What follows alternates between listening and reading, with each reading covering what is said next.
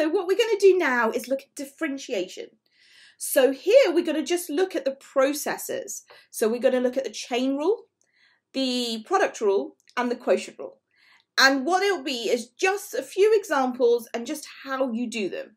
The next video that will follow this will have a set of exam questions, which I suggest you try first, and then we'll work through those. So here is just sort of a quick summary of exactly how you go through the process for all three of the different types of differentiation you need for A2 Maths. Hope it's useful. Hi guys, so in this series we're going to be looking at the different techniques for differentiation. So we're going to be looking at the chain rule, the product rule, and the quotient rule. So first let's start off by looking at the chain rule. So what the chain rule is going to be able to differentiate what we call a composite function. So a function within a function. So let me take an example. Say I have y equals 7x cubed plus 4x squared all to the power of 8.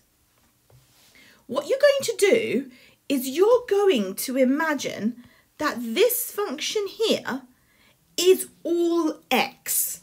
So if it was all x, you would say, well, x to the power of 8 is 8x to the 7. So you bring the 8 down, you consider this whole thing as if it was an x, and then you differentiate the bracket. So you'll get 21x squared plus 8x, and that's what you multiply it by. So you do the outer function and then the inner function.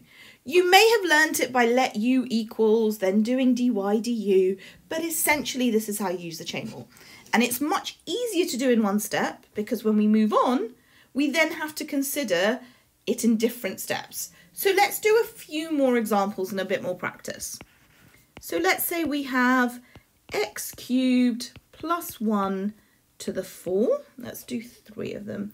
Y equals sine 7x. And let's say y equals e to the 3x squared plus 5x. So maybe pause this, see if you remember how to do these, and then let's go through them. So here we go. We've got dy dx. We're going to bring the 4 down. So 4, pretend this whole thing is an x to the power of 3. And then we're going to differentiate the bracket. X cubed is 3x squared. So we're going to end up with 12x squared, x cubed plus 1 cubed. Now, for the trig function, remember that sine differentiates to cos, which differentiates to minus sine, which differentiates to minus cos, and we go back to sine. So if you imagine this was just sine x, well, that would just become cos x, but we've got the cos 7x. Now we're going to differentiate the 7x to give us 7. In general, when we have sine to the kx, where k is a constant, when you differentiate it, you just bring that k in front and you get k cos kx, and it works the same way with cos. Right, so now e to the x. We know when we differentiate e to the x, we get e to the x. So we pretend this whole thing is e to the x. So everything up here just stays the same. But then we've got to multiply it by the differential of the power. So 6x plus 5. And that's the chain rule. Right, what I suggest you do is go practice some of these, but essentially this is how it works. And you need to have this solid in your head to be able to do the next steps. Okay, so now we're going to look at the product rule. So the product rule is when you've got two things. Well, a product is multiplying, so two functions that are multiplied together.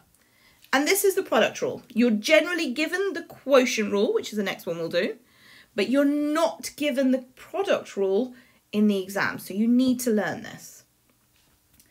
So the product rule states that if y equals uv, then dy dx is u dv dx plus v du dx. So let's see what that means in practice. It's much easier to see with an example. So with the chain rule, we did it all in our head. With the product rule, I really think writing out the bits makes it easier and you're less likely to make a mistake. So we've got x squared sine x. Now this is a product. It's two functions multiplied together. My first function is x squared. I'm going to make that u. And the second one is sine x. And now I'm going to differentiate it. So du dx is 2x. dv dx, remember our little circle, sine differentiates to cos, which differentiates to minus sine, which differentiates to minus cos, which goes back to sine x. So differentiating it gives us cos x. And now we put it in the formula. So dy dx is simply, if you like, you kind of like cross multiply and add them up. So you get x squared cos x plus 2x sine x. Right, so let's take a few examples of those. Say we had y equals x cubed and then 3x minus 7 to the power of 4.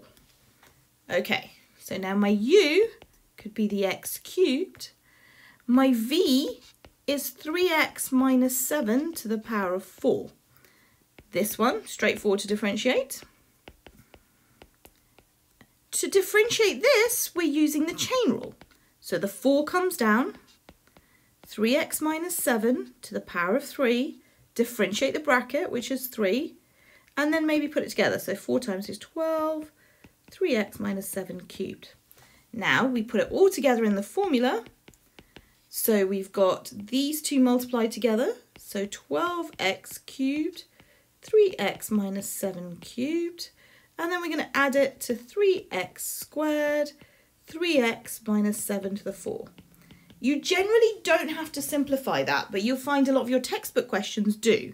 So I'm going to show you how you go about doing that. So look at the numbers first. What goes into 3 and 12? That's going to be 3. Now let's look at the x's. We're going to say what goes into x cubed and x squared. So the smallest amount. So that's going to be x squared. Then we take the big bracket and we say, what's the smallest power?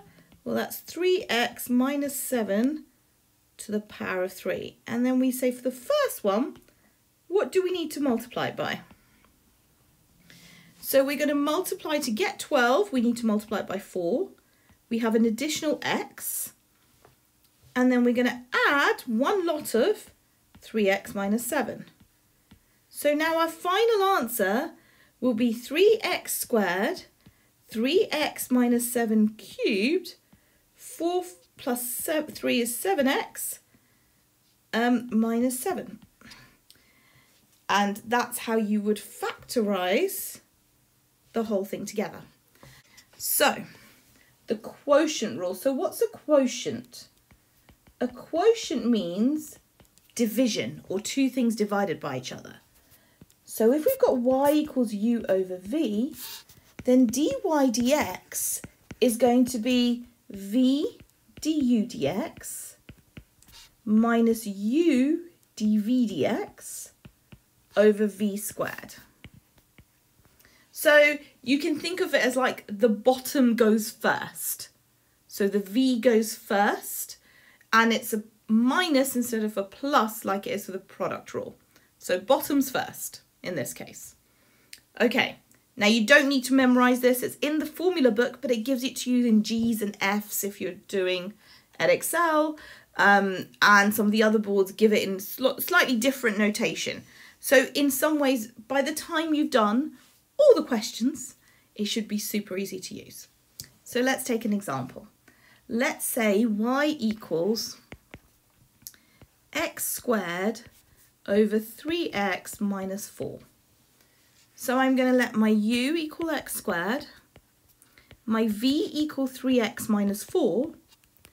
So du dx is 2x, dv dx is just 3. And now I'm going to follow the formula. V du dx, so going the other way this time, minus u dv dx. So I've got 2x, 3x minus 4, minus x squared times 3, all over v squared. Now don't automatically open out your denominator. There isn't a need to, unless you need to later because you're trying to simplify something. Now if I open out those brackets, I get 6x squared minus 8x minus 3x squared, all over 3x minus 4 squared. So this gives me 3x squared minus 8x over 3x minus 4 squared. If I wanted to make it look a bit prettier, I could take the x outside and I get 3x minus 4 squared, and that would be my final dy dx. Let's look at one more example. So if we look at, let's say we have y equals cos x over e to the 2x. So u equals cos x, v equals e to the 2x. Du dx, remember sine differentiates to cos, and cos differentiates to minus sine x. And dv dx, this is a chain rule question. The e bit stays the same and the 2 comes down. So now let's stick it in the formula. We've got these two multiplied by each other. So minus e to the 2x sine x minus these two together, 2e to the 2x cos x over e to the 2x all squared. I've got my dy dx. What do I notice? And I can only cancel out because it's in everything. There's an e to the 2x in everything. I can get rid of that. That's going to live with minus sine x minus cos x over e to the 2x. And that would be my final answer for the quotient rule. What I suggest you do now is go have a look at some exam questions, but if, regardless of what board you're doing, the only 2 chapters that I ever get my students to do every single question and get as much practice on them is differentiation and integration.